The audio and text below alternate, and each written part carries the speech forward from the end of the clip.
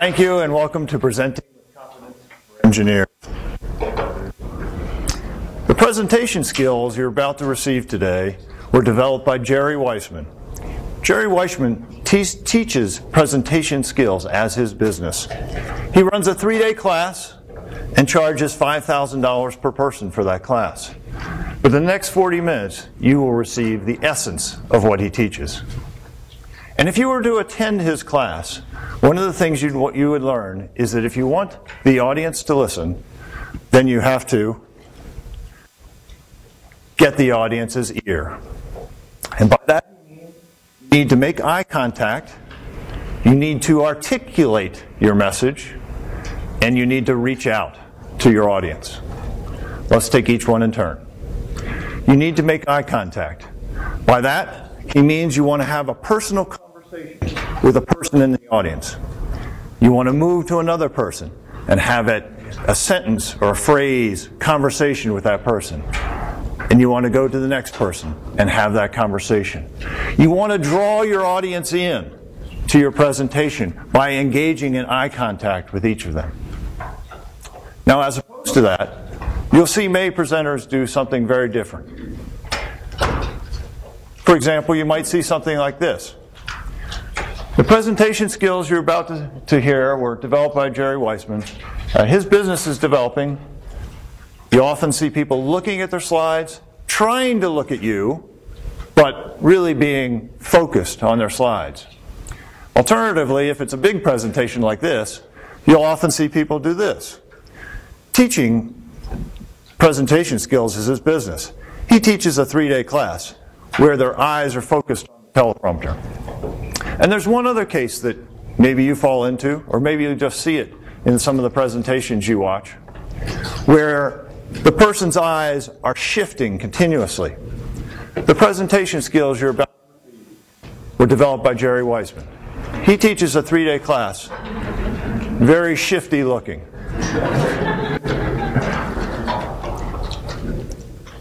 But you, from now on, will make eye contact with individuals in the audience. And you will present a phrase to each person and move on to the next and engage with them. And articulate. We all know this one. We want to change the volume of our voice. We want to change the tone quality of our voice. And we want to pause at different times. So instead of saying, these presentation skills were developed by Jerry Weissman, teaching is his business, he runs a 3-day class and charges $5,000, we want to say that in the next 40 minutes, you have the opportunity to get the essence of that class. A friend was telling me that there was a psychology study done recently where they had a PhD student present a presentation that he had created. It was one in which he was a subject matter expert, presented it to an audience, and immediately afterward they had a used car salesman come up and give the exact same presentation to the audience, to the same audience. At the end of the presentations, the audience was asked, who is the expert? What do you think the audience said? Over 80% of them thought the used car salesman was the expert. Why is that? Because the used car salesman knows how to articulate the message. He knows how to change the volume of his voice. He knows how to change the quality, tonal quality, and he knows how to pause. The third thing is to reach out. You'll often see a presentation where the presenter will stand up on stage with his arms in front of him, or his arms locked to the podium, and he'll be saying, the presentation skills you're about to hear were developed by Jerry Weissman. He runs a class that takes 3 days and charges $5,000. And as opposed to that, from now on, we hope that you will reach out to the audience, that you will explain that in the next 40 minutes, you can receive the essence of this presentation. Eye contact, articulate, and reach out. Let's step back a second. Let's step back a second and talk about creating a presentation. just so we have some completeness to this. 3 things to think about when you're creating a presentation. What does the billing say? So if you're doing a presentation in an audience like this, a seminar, for example, there'll be some kind of billing, some write-up in the trade show guide that'll talk about what you're saying. You are expected to say what's said there. But it's just the same if you say to a bunch of your friends, hey, let's go have a design review. If you say, let's go have a design review, they expect you to have a design review. They don't expect you to go off talking about something else. So what the billing said. The second thing is what the audience wants to hear. If you happen to be presenting at an Obama rally and you start talking about all the great things that McCain is doing, your audience is probably not going to be very receptive. They might even start walking out on you. So while the billing might have said you're going to talk about politics, you also want to know what the audience wants to hear. And finally, what do you want to tell them?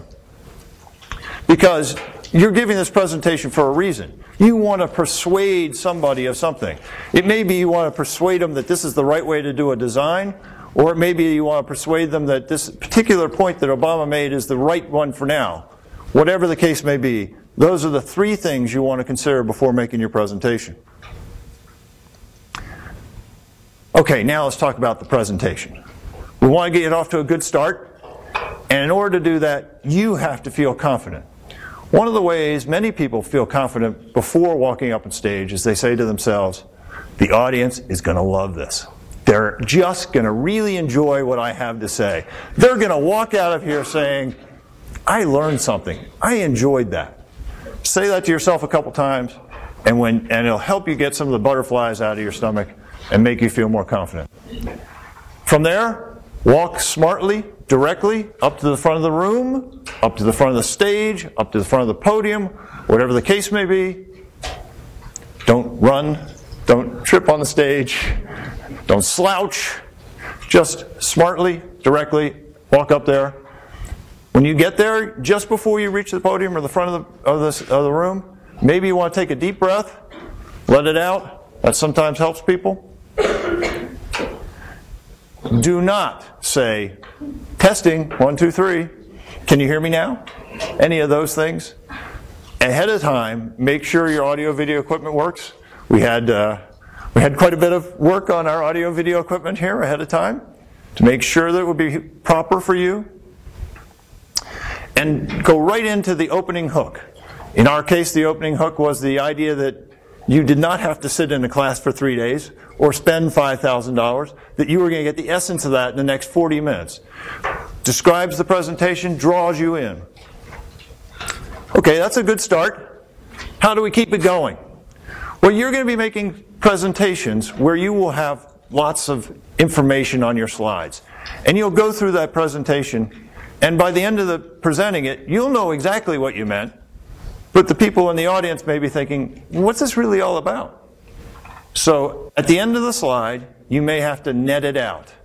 And the easiest way to net it out is typically just to read the title. At the end of the slide, you may just want to read the title. Now another thing for keeping it going is to have verbal transitions to your next slide. To, at the end of one slide, introduce the next slide. It looks kind of professional, I gotta say. So let's do both of these. So these are 2 things you may want to do to keep the presentation moving, to keep it going. But what you don't want to do is those little annoyances.